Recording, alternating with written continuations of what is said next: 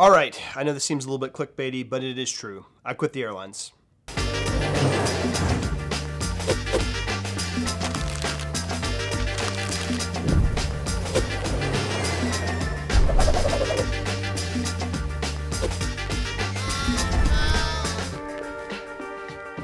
I honestly feel a bit embarrassed to make this video, and that's primarily because some of the YouTube videos I've made in the past. I made a 5-part series on my time up in Infinity Flight School, and then I made a 2-part series on how to pack as an airline pilot. In fact, the second video that I made on that how to pack series, which was about my roller bag, I actually released that about a week after I quit the regional airlines. I felt a little sheepish because people would ask how things were going, or if I had updated anything on my packing, what kind of trips I was getting, and I'd have to kind of let them know, like, hey, I'm not doing it anymore. In terms of quitting the airlines, I get asked 3 somewhat predictable questions, and I want to answer those first prior to getting into anything else. The first question I get asked is, was it because of COVID?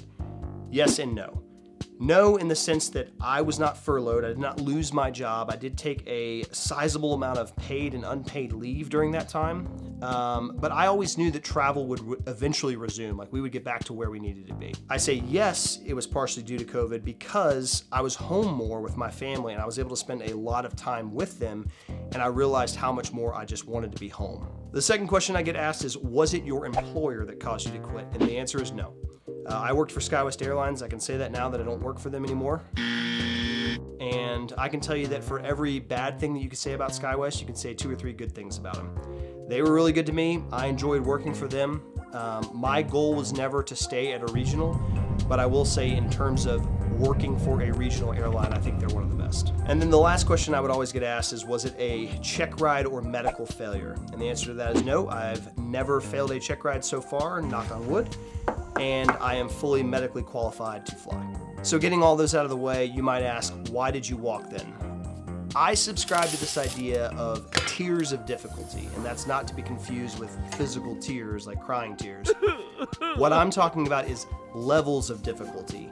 And what I specifically mean by that are events in your life which, when compounded, make this job more difficult. And I feel like I can demonstrate this thought with a graphical representation. Now, bear in mind, this is my own personal metric. It is not based on any kind of empirical data, but it is based on experience, what I saw in the airlines. And if 1 is the easiest and 10 is the most difficult, I would say that every single pilot out there fits into this spectrum somehow or somewhere. So let's go ahead and take a look at it. The first level or tier, the easiest level, is the single pilot. Male or female, old or young, does not matter. If you are a single pilot, the airlines are for you. The reason for that is you can move anywhere you want, you can live in base, that means you can pick up extra time, work extra days, and you can take full advantage of all the travel benefits that the airlines offer you. And of course, I would say the biggest thing is you don't have any kind of like financial obligations other than supporting yourself. The next level that would be only slightly more difficult would be if you were married or you had a significant other who did not work. This is only slightly more difficult because now you have 1 more person that you have to consider, and you may not be able to move anywhere you want because maybe that person's family is tied to where you live now, and maybe you won't be able to take all the travel advantages that you could if you were a single pilot. The next tier up from that would be the pilot who has a spouse or a significant other who does work. Being a pilot in this industry is now a little bit more difficult because now you have another work schedule that you have to worry about. Now, the minute you factor a kid or multiple kids into the situation, your life is much more difficult, and that's really specifically for 2 working parents. If you have a stay-at-home spouse, your life as an airline pilot is not that difficult because they are managing the household. Once again, you might not be able to travel as much, and you'll probably miss a lot of like calendar events for your kids, but it's not that bad. But if you both work and you have a kid or kids, your life is so much more difficult. Like I would put that somewhere between a 4 and 7 on my little tiers of difficulty chart. And then the more kids you have, and I found that the older they get, the more difficult life becomes too, because now you have extracurricular activities, you have sports, you have school events, all of that, plus you're trying to manage 2 work schedules. It just becomes more difficult. Now, in my wife's and my particular situation, we both essentially worked shift work. She was working in an emergency room, and she would get her schedule about a month prior to the working month starting.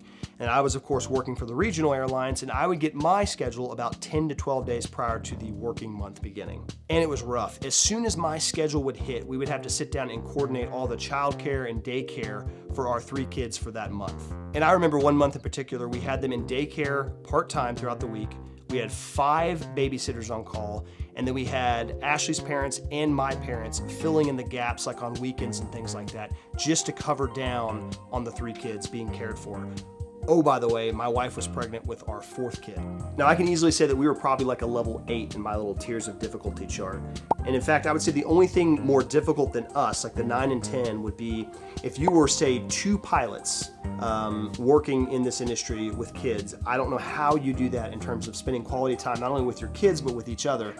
And then also if you were, say, I would say like the level 10 would be if you were a single male or female with multiple kids trying to work in this industry. I don't know how you make it work. And I'm sure there are people out there doing it, and honestly, my hat is off to you because I don't know how you do it. So based off of this little level of difficulty and where we were in our lives, it just seemed like getting out of the airlines was probably best for our family.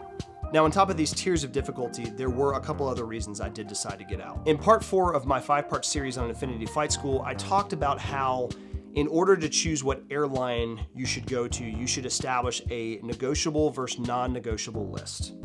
Now, I still believe that is a very accurate way to determine what airline to go to, but understand that I did that video prior to actually being an airline pilot. In that video, I put commuting on my negotiable list. Whereas I stand by everything else in that video, I would now put commuting more on my non-negotiable list. It's terrible. Now, here's what primarily stinks about this whole commuting thing. Let's say that I would have an 11 a.m. showtime in Chicago. That's a great showtime if you live in base. Now, the first flight from Atlanta to Chicago that would leave just about every day was at 6:15 a.m. and I knew that I was gonna make that flight almost 100% of the time. Now, if I took a flight anytime after that, say like from 7 a.m. to about 10 a.m., my chances of making the flight decreased significantly, because now I'm not only competing against the majority of people who wanna fly because they don't wanna get up super early, but I'm also competing against all these other pilots who are more senior to me that wanna sleep in and not have to get up super early and make their commute into Chicago. So what that would mean in terms of timeline is that I would have to get up at about 4 a.m. I would leave the house at 4:30 a.m. I would get to the airport at about 5:45 a.m. By the time I parked and got through security, it was about 5:55 or 6 a.m. I would board the flight at 6:15, or we would leave at 6:15, I should say, and then I would take the hour and 45-minute flight up to Chicago. We would lose an hour, so I would get there sometime at around 7 in the morning.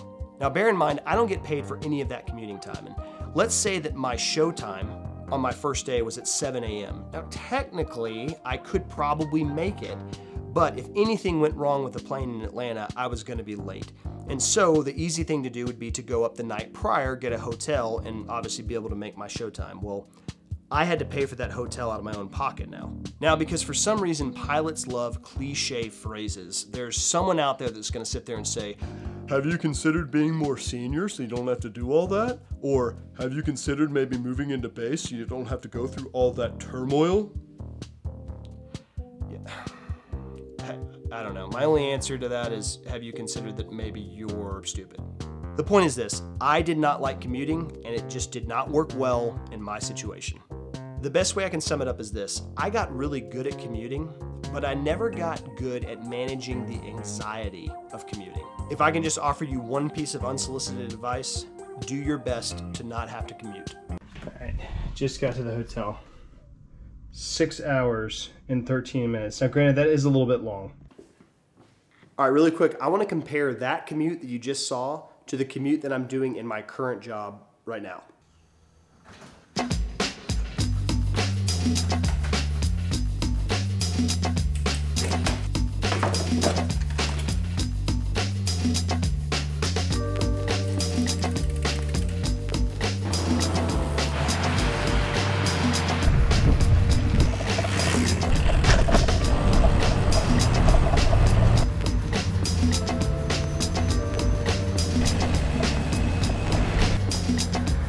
I work on the 3rd floor of this building right here, so not too bad of a commute. Now, the last reason I got out of the airlines was really the unpredictability of the schedule. And honestly, this is just the nature of the job. It's just something that you'll have to get used to, but it's just not something that I really ever got used to.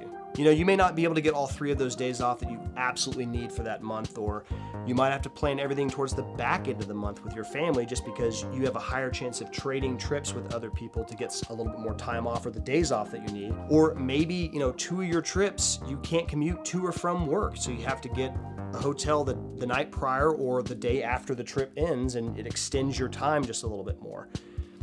It just was not an ideal situation for my family and me. Now, I understand that all of this seems maybe a bit depressing, but my goal is not to dissuade anyone from going to the airlines or to talk badly about the airlines. I made a personal choice that worked for my family and me, but I can assure you that the airline industry is an incredible place to be right now. The demand for pilots right now is awesome, so if you're a young up-and-coming pilot in a 4-year degree program or at a local flight school trying to get your hours so that you can one day become an airline pilot, or let's say you're a former military guy with 4 kids trying to make this whole, airline industry thing work, the world is your oyster right now. Now, the last thing I'll say is this.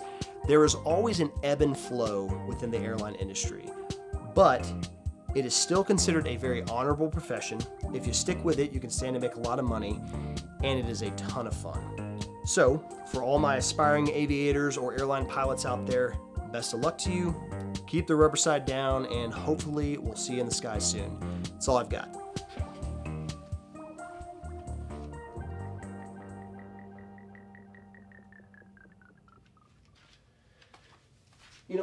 I forgot to mention this. I do mean that about seeing you in the skies soon. My wife actually got a new job a few months ago, and so now our tier of difficulty level has actually come down quite a bit. So I have decided to actually get back into flying. A couple months ago, I applied for a position and was accepted. What company is that, you might ask?